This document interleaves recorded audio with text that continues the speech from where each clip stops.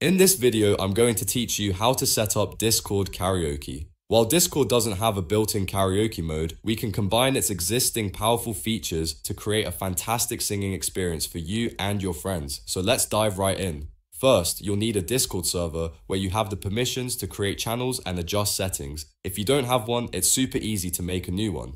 Next, consider enabling community features for your server. To do this, head over to your server settings, then look on the left-hand panel for Community. This unlocks the option for stage channels, which are perfect for more formal karaoke setups where performers are center stage.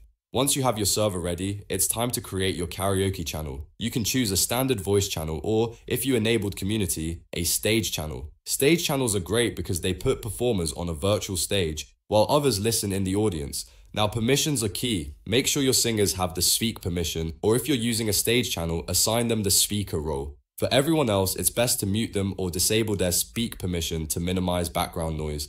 The biggest question for karaoke is often, how do I get the music playing? You have a few options. You can use a music bot, or a singer can screen share a browser tab with a backing track. For a more integrated setup, some users employ external audio routing tools to mix their microphone and music right from their computer.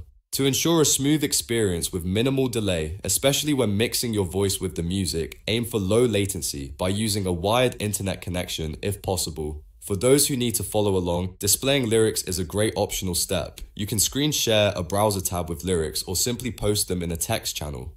Finally, and this is crucial, do a test run. Grab a couple of friends and test everything out. Check the sound levels, listen for echoes, and make sure the balance between the music and the singer's voice is just right. Combining these steps will give you a great Discord karaoke night. If this guide helped you get your Discord karaoke night rolling, please hit that like button, subscribe for more tech tips, and let me know in the comments what your go-to karaoke song is.